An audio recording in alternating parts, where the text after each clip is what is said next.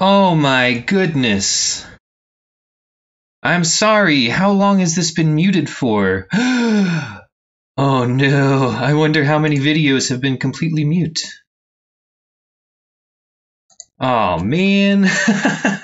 Sorry about that. Yeah, I'm totally stuck now. I'm trying to get my little guys to my levels to transition. And it's super frustrating because if I just start in a level, they work happily, right?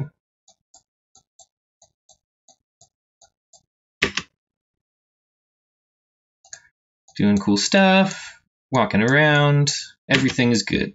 Oh, he should die here. Ooh. But if I start from my main menu,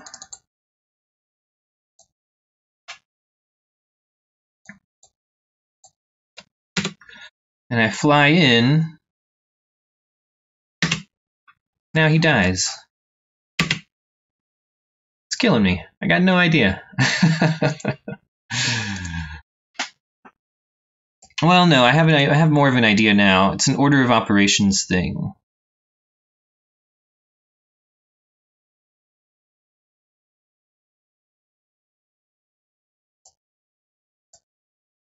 So, oh, cool. What are you using Unity or just any other language? What are you starting to learn with?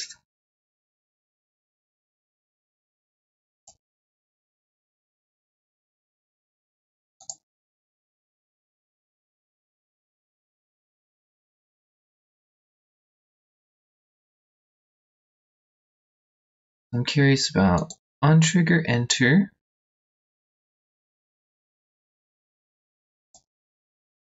And spawn setup cubes.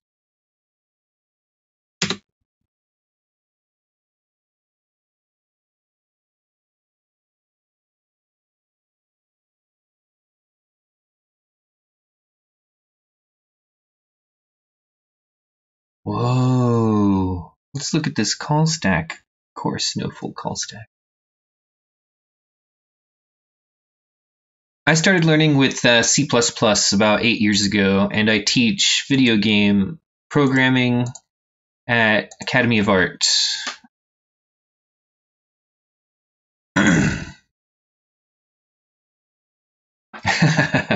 I do believe that WoW uses Lua as their scripting language. Lua is pretty cool. I teach that. It's a fun language, not too crazy. I mean, you can do interesting stuff with it, but it's a scripting language, so it's less scary than some of the lower level languages, I believe. Some people might disagree.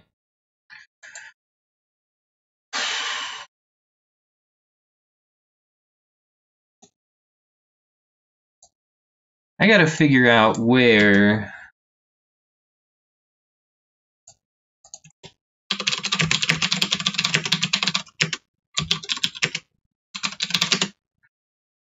does call trigger or on trigger enter get called?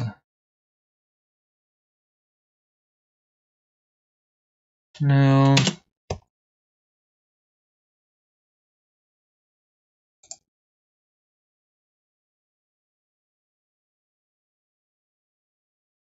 Update order, rendering, coroutines.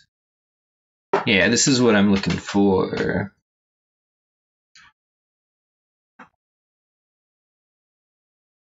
Awake, reset, start.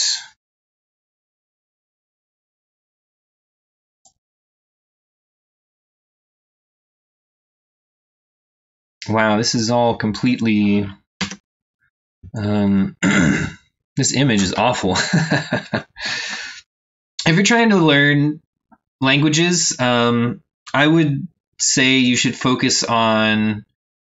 Pick something that you want to do with that, with programming or scripting. A visual-based novel. Interesting. I use Unity for most of my prototype stuff. It's really, really It's pretty easy to pick up and learn.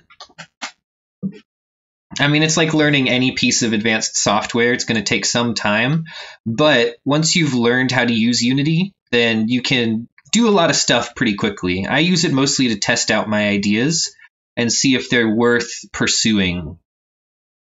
And in fact, this prototype has gone far enough that I think I might actually scrap it soon. I don't know if I want to scrap it all the way, but just restart using the lessons that I've learned.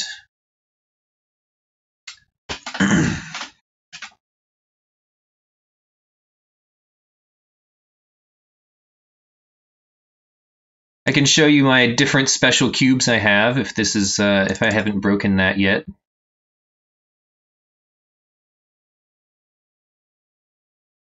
Yep, that's broken. Oh, I think that's because my...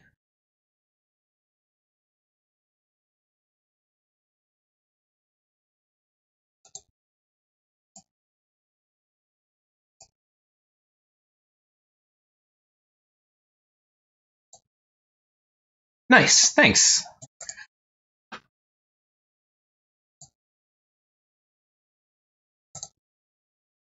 I currently don't really have set stream times. I usually like to do it sometime in the afternoon, so between noon and 3.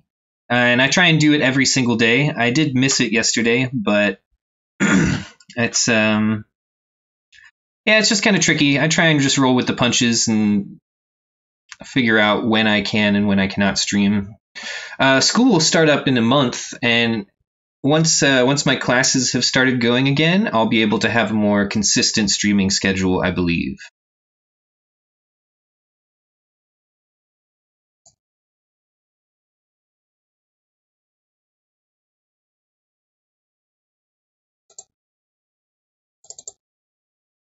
Yeah. Yeah, I appreciate it. Thanks for the follow. If you want to, you can go to, I have a channel on YouTube, and it's, I think it's Prof Zesty. So if you want to go back and start watching from the beginning, I actually start this project from scratch, and I've recorded every single minute that I've worked on it. I haven't done anything off stream. So you can come hang out and ask questions and we can chat. Or if you're interested in watching from the beginning to see how I got to this point, you can do that as well through my YouTube channel.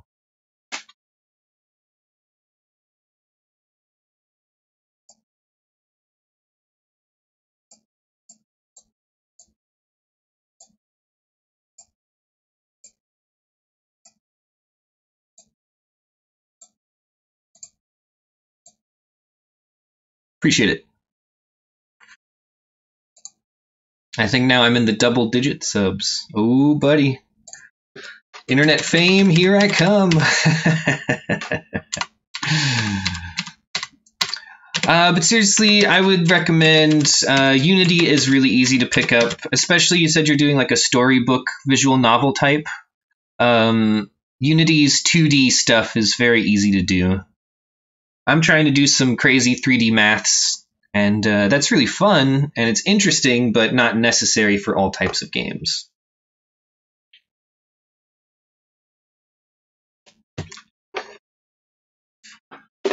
Let's see.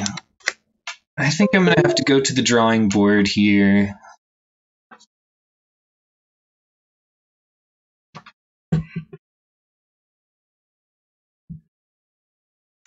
Because I believe that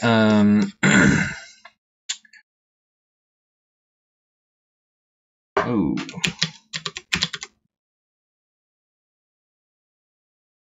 So I think that Unity's on trigger enter is not going to work for me anymore. I think I need to devise my own system.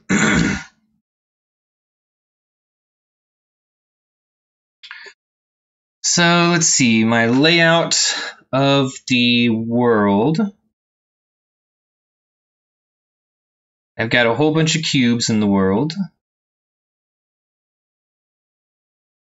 And each cube has 6 faces.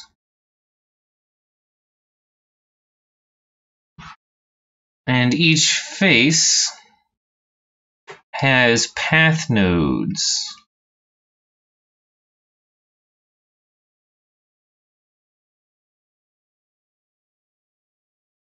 And that's an unknown number depending on the type of path I have. So if I was going to do my own collision detection system,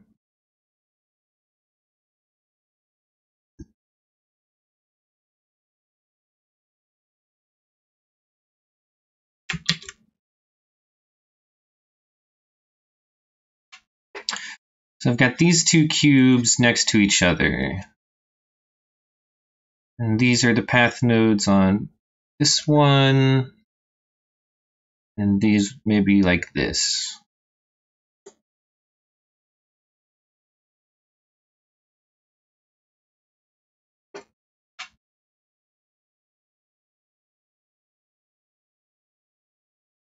This might not be too awful.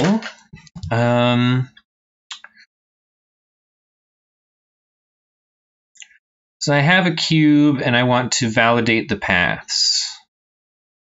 I use this tool to sort of like my infinite whiteboard.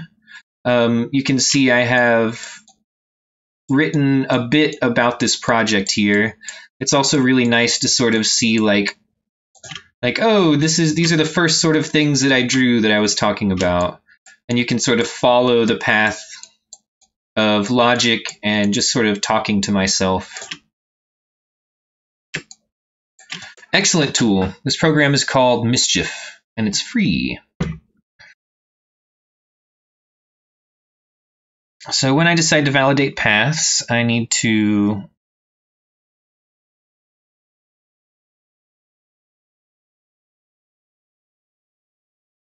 break all of the paths on cube and neighbors.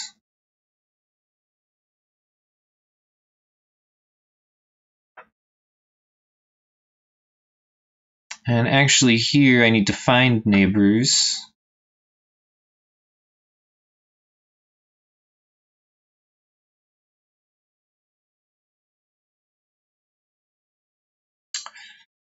This should only work on active faces.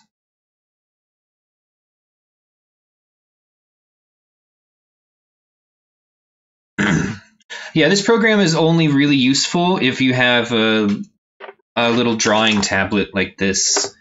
I tried doing it with the mouse. Terrible. It's so hard to draw with a mouse.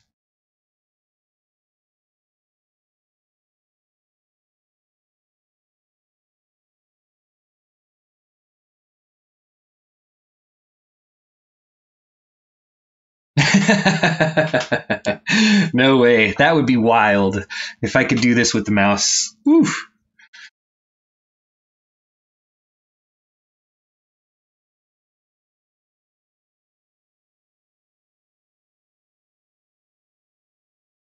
Okay, I see. That makes sense. I know that Twitch has a little bit of a delay. Maybe built in to stop stream sniping. Maybe it's just a technical thing. Probably both. A little bit of both. So yeah, it turns out I'm going to need to develop an entire new system to replace Unity's onTrigger enter, because I have no control over when this executes. And that is causing me endless amounts of grief. Maybe the last week I've spent trying to solve this problem. And I finally tracked it down to, oh, it's out of my hands. That's one of the downsides of Unity. It's like, oh, sure, it's a great engine and you can do a lot of stuff quickly, but you have no control over the internal workings of the engine. So if I want to change how it works under the hood, I cannot. Not without a massive subscription to the company.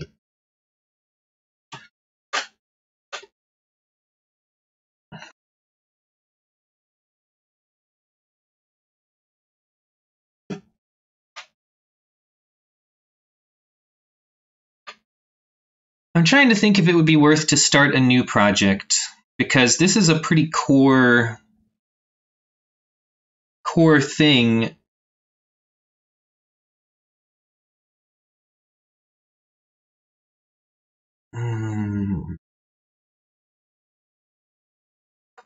I do believe that they do allow you to edit the source code.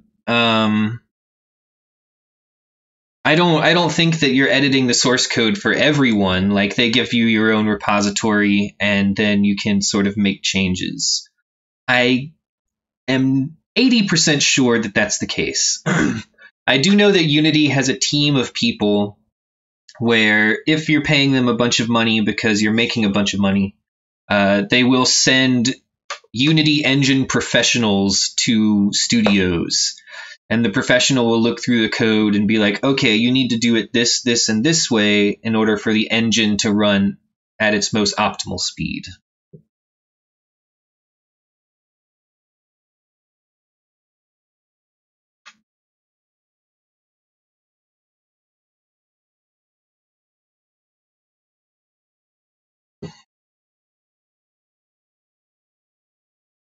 And I don't think you need to start paying Unity until you make over $200,000 in a single year. So,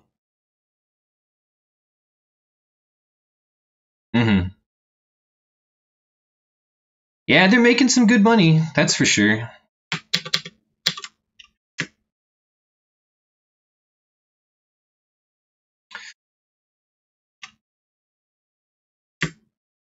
Yeah, that's the thing. They're like, hey, I want everyone to use our engine, but if you make X amount of dollars, you should pay us to keep developing this engine.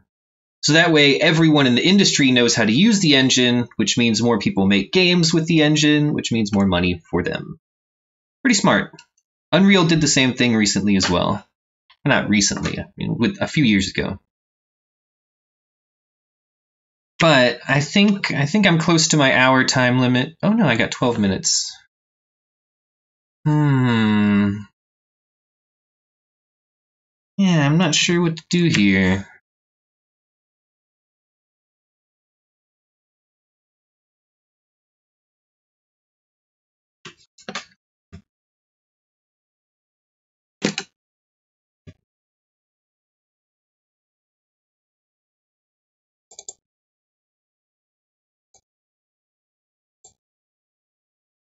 Unreal is the most professional engine, I believe. It's had the longest time for people to work on it. It's had consummate professionals building it for, I don't know, 20 years. And Unity, it's popular, but there aren't very many AAA titles that use Unity because of the limitations. Unreal is open source, so if I wanted to go in and change the engine, all I have to do is download their code, change it on my machine, and then run my game. So that's one of the really big benefits of Unreal. And maybe I'll swap over to Unreal. I mean, this is just a prototype. I'm sort of testing stuff out.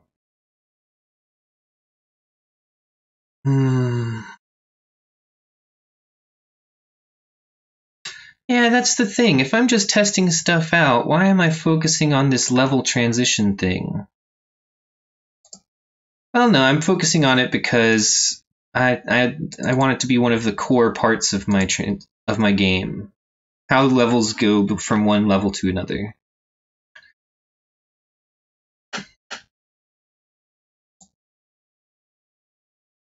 Yeah, I like the menu. The menu looks pretty cool.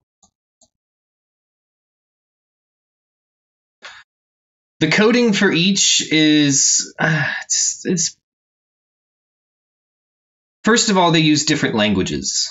Unreal uses C++, which is a much more complex and powerful language. Unity uses C#, which is a much nicer. It's an easier language to learn, and at the end of the day, it's slower. But both engines do sort of the same thing. They just have different names for it, like you said. Like in Unity, a rotation object is called a quaternion. And in Unreal, it's called a rotator. Like, you just have to learn the terminology that each engine uses. The concepts are still the same, but it's a different language. So they're fairly different. Yeah, I'm happy with the menu too. Eventually, I'd like to have a little dude walking. You know, this is all programmer art.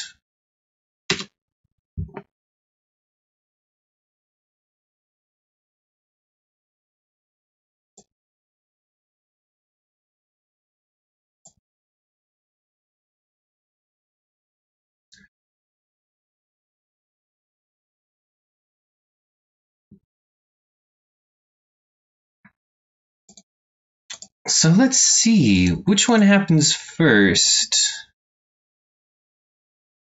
Debugging is an excellent tool. You can tell your program to stop at certain points. So whenever I put a red mark here and the code or the program hits this line of code, it will stop the entire game and let me inspect what's happening at this point.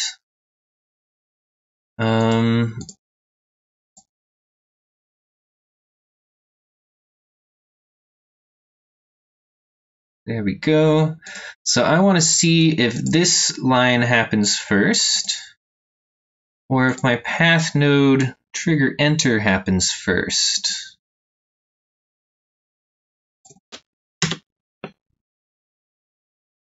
Whoa.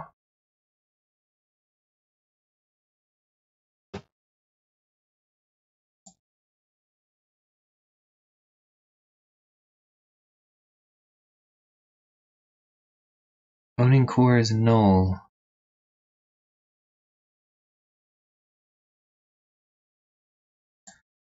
Huh. So this is running before I even initialize my world.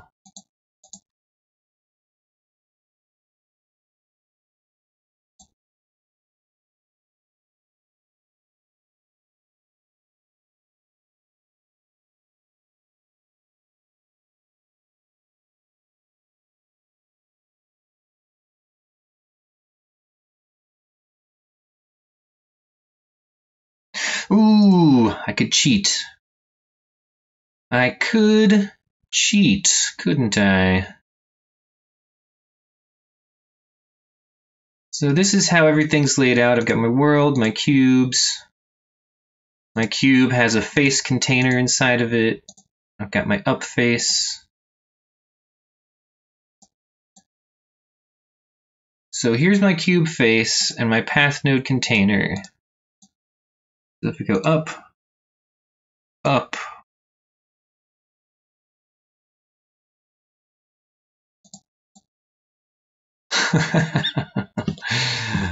oh boy.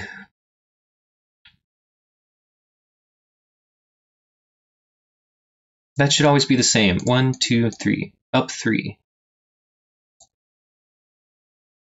So let's try and hack this together. A lot of, like you said, programming and figuring out stuff is just, I'm going to change this and see what happens. See how it breaks, try and predict how it breaks. And then through all of that testing and fiddling, you should be able to work your way to a solution. And once you have a solution, then you can improve it. But the hardest part is finding that first solution, I believe. Especially once you start to get a lot of, like, I have lots and lots of scripts in here. Not even really that many. Maybe like 40. Yeah, that's not too many scripts. But it feels like a lot. Cube face. Get owning cube core.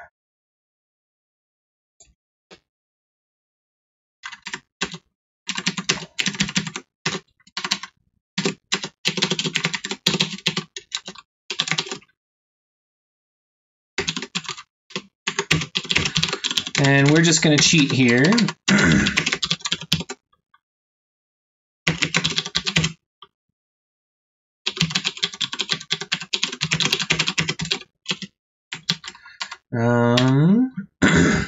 Also, always write comments. Always, always. I can barely remember what I did yesterday, so going into code that I wrote a month ago, whew, I have no idea what's going on in there. Comments are helpful, but they can lie sometimes, so you got to be careful.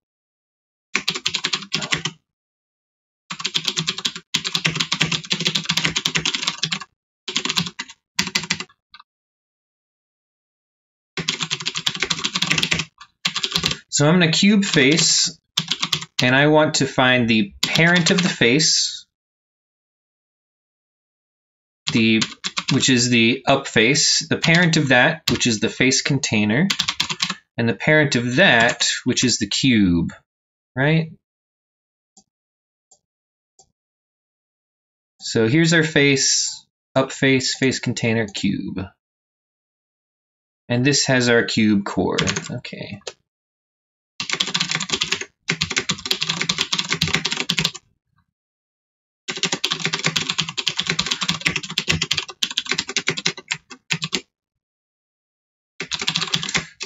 Looks like an error.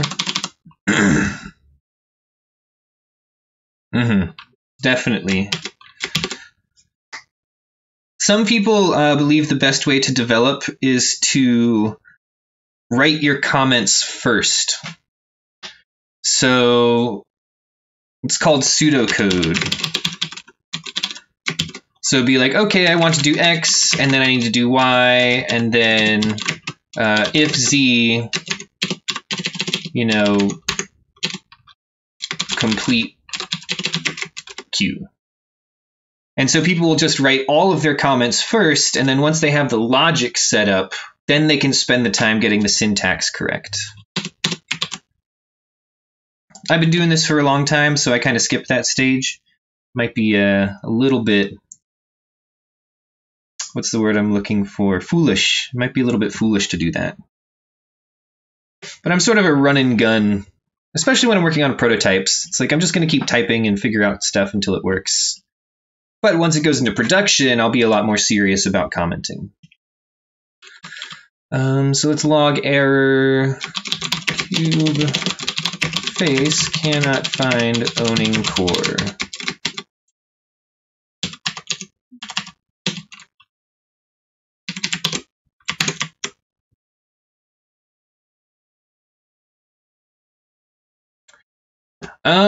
This is episode 64, so technically I've been working on this for 64 hours now. I actually started probably in March, I believe, but things came up and I wasn't like, really diligent. I didn't do the 1 hour every day.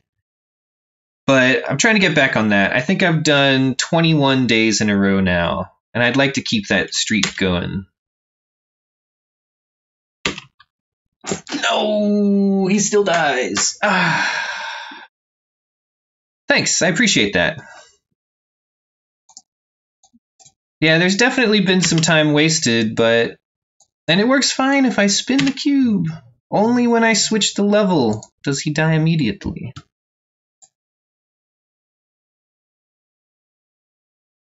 Oh, did the errors? No more errors, though, which is good.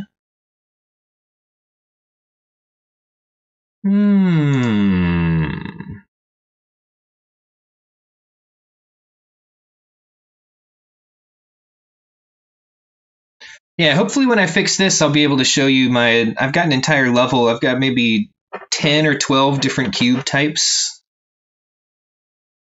But this level transition thing has been kicking my butt.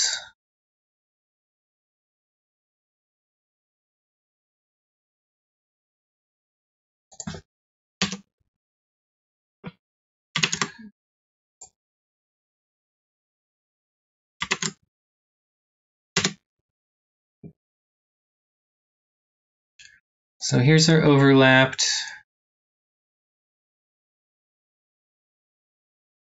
Here's our owning face.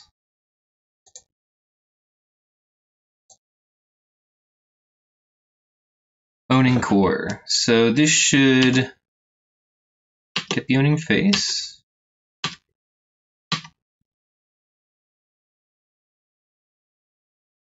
Huh.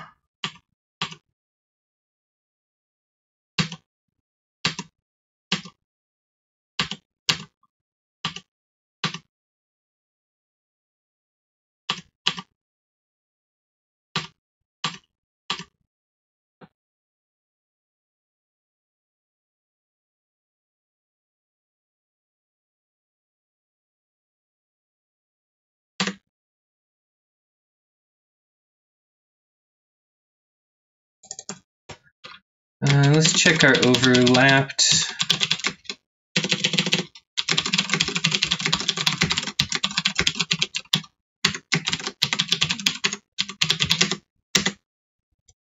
Here's our begin cube. Okay.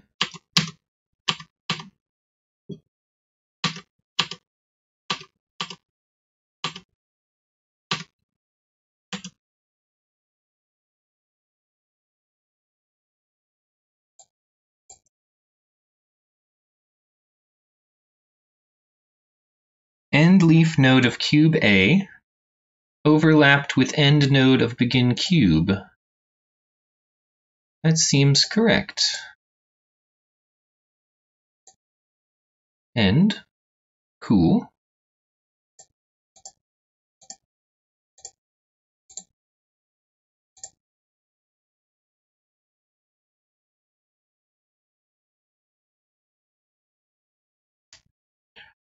They did overlap.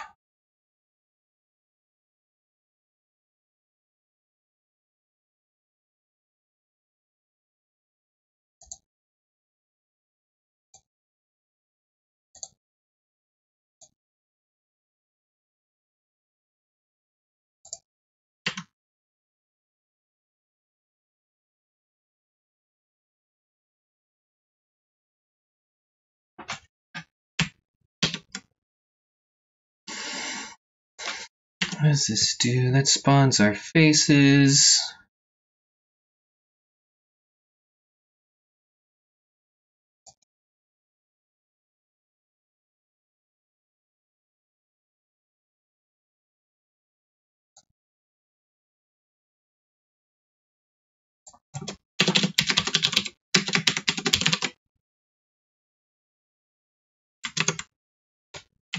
Okay, this is my last test, and then I believe I am out of time. Ooh, I'm a little bit over today. Nice.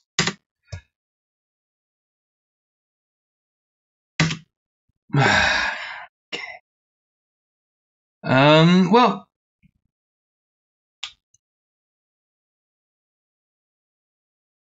no, it seems like the two little nodes are overlapping. They understand that they're overlapping, but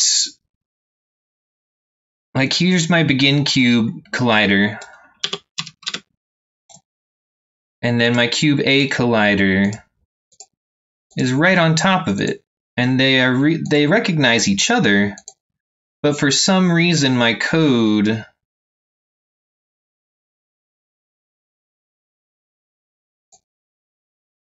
they're not connecting. And my little character, my Witling, if he ever walks onto a node that has no next thing to walk to, he assumes that he's dead. He assumes he hit a wall or something like that. So that's why he's disappearing.